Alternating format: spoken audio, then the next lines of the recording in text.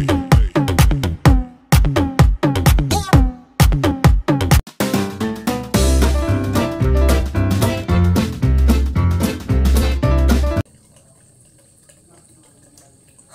people! By the way guys, ito yung ipapakita ko sa inyo na pinamili natin sa London. Hindi kasi alam mo naman tayong mga Pilipino, hindi tayo nabubuhay na walang rice. Hindi ko lang alam kung sanay na sa ibang bansa at mas anay na sa pagkain nila doon.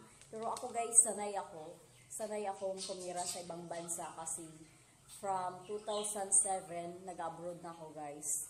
Natira ako sa Singapore, Hong Kong, after Hong Kong, Dubai, Qatar. Lahat ng ano guys, napunta ay, lahat ng ano na-experience ko na yung culture doon. Yung pagkain, natikman ko na. Kaya pero, as a Pilipina, sa culture kasi natin, hindi tayo mabubuhay na walang rice. Yun talaga guys. Kasi nung doon ako sa UK, naghahanap talaga ako ng kanin guys. Kasi nga, palagi kaming umiinom, labas, kain, inom. Pero hindi ko naman feel yung pagkain nila doon guys. Lalo na sa labas. Naghahanap talaga ako ng kanin. Mostly kumakain kami sa Indian food, Chinese food. Yung karamihan kasi doon, siyempre makisabay ka sa kanila kasi nga, i-try mo din yung mga first time mo doon, i-try mo din yung local food na hindi mo pa na-try noon. Kaya, minsan din boring yung mga pagkain nila kasi mostly, siguro sa kanila is the best yun na pagkain. Pero para sa atin, naghahanap talaga tayo ng pagkain. Kaya si Mike, alam na alam niya kung anong gusto kong kainin. Sabi ko, kahit isang araw lang, makakain lang ako ng rice, masaya na ako. Yun ang sinabi ko sa kanya, guys. At alam naman niya na, inaalagaan naman niya ako ng maayos. Sabi niya, baby, maraming dito. Ito, simpleng lang. Kung gusto mo kumain ng kanin, i-microwave lang natin. Kaya, bumili kami ng napakadaming rice, guys. Bumili kami nito. Ano lang to, guys? Like, 1 pound. 1 pound lang siya. 1 pound ba to? Oo, parang 1 pound lang siya. Iba-iba yung niya, guys. Iba-iba yung ng rice. I-oven mo lang to, guys. This rice, guys, only i-heat mo lang siya ng 2 minutes. 2 minutes or 5 minutes. Pero ang nakalagay dito is heat for 2 minutes and 700 microwave for 90 seconds. Stir in a trough for perfect finish. Finish. Bisaya yun. Madali lang to guys. Kaya naisipan ko to guys kasi nga sabi ko, ang kanin ko, nagsayang ako kahapon, napapanis, ang bilis na panis. Kasi nga minsan lang, pag ako lang mag-isa kasi guys, nagsasayang lang ako ng 1 cup of rice. But hindi ko nauubos. Kaya yun, sabi ko, parang tinabad akong magsaing kasi nasasayang lang din yung kanin. Ngayon, naisipan kong, nagdala kasi kami nito guys kasi marami kaming pinamili ni Mike. Ang iba, kinain ko na doon.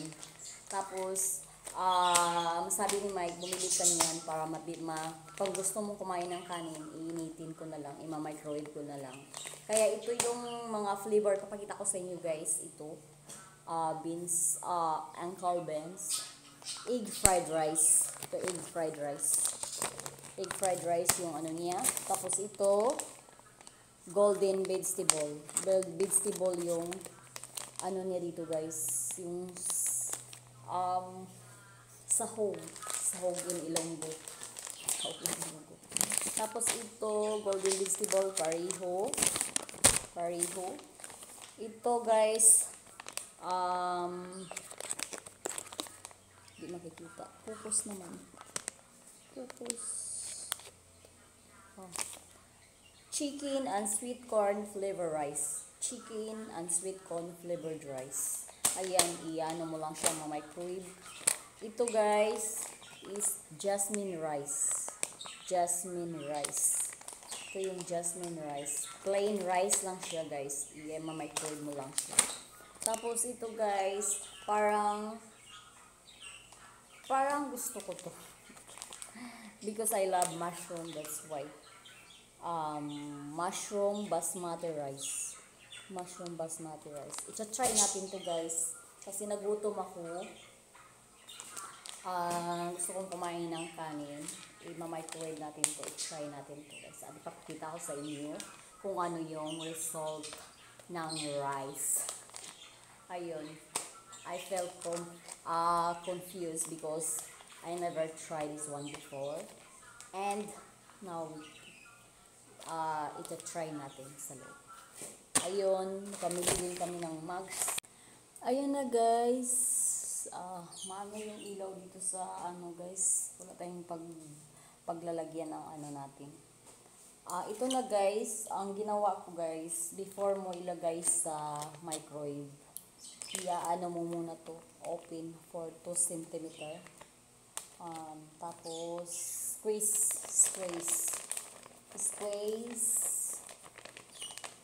and third strip. Microwave within 2 minutes. Put na natin sa microwave within 2 minutes.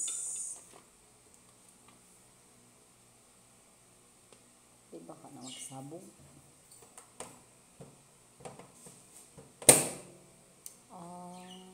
2 minutes.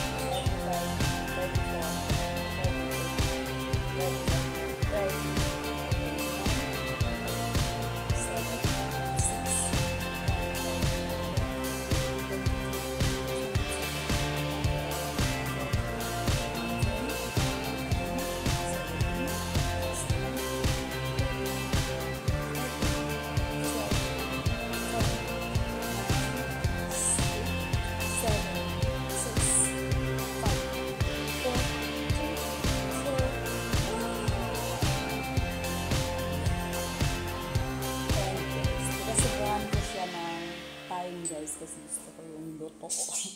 Baka hinaway ko ng matigas. Yan, buksan na natin. I-check natin kung anong resulta ng ating rice. Ayan, sobrang init. Ayan na siya guys. Ilagay natin sa plato. Patay ng plato.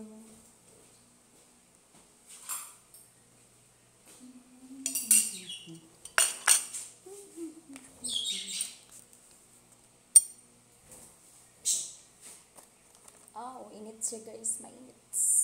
Mainit. Too much hot. Ay, nako. Anuhin natin yan dito. Yun.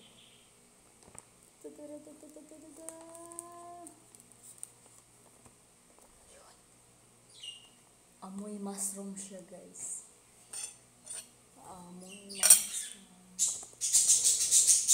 Gusto ko kasi kumain ng ano guys, mainit. Ayoko ng malamig. Mukha siyang masarap guys. Tingnan niyo. Wow. Yun. Hindi ako nang kumuha ng marami nito. Sarap siya guys. Tingnan niyo. Ayan, may mushroom talaga siya guys. Oh. Ayan. Kahit hindi mo nalagyan ng ano, hindi ka na magkulang. Try natin ha. Lutong-luto siya guys. Sarap guys, masarap. Masarap siya as in. Ito na yung ano natin guys, minacrowave na rice London. So, kung nandoon kayo sa ano guys, sa London, mabibili niyo to sa Tesco. Yun yung ano kasi nila doon, grocery, yung Tesco, yun yung pinaka-main nila na grocery. Di doon nyo to mabibili, like 1 pound lang siya. Yan. Mushroom, Tilda June Cornish, mushroom basmati rice. Masarap siya.